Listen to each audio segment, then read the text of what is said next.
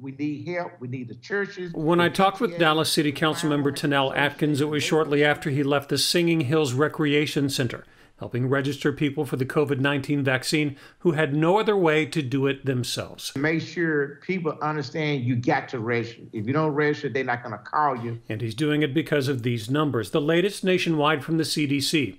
America is 61% white, so not surprising perhaps that 60% of all people getting the vaccine are white.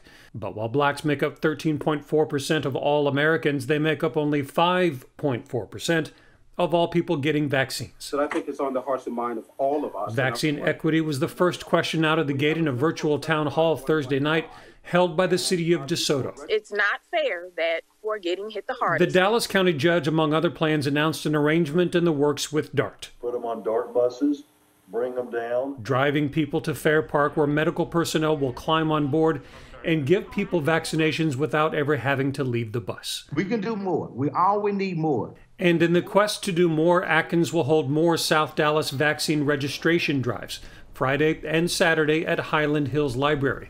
And a growing list of churches and community centers are planning to do the same. Situation in the southern part of town, because they feel like we're the tale of two cities. Hey, we always don't get the correct information, Information and access to make sure everyone gets their place in line.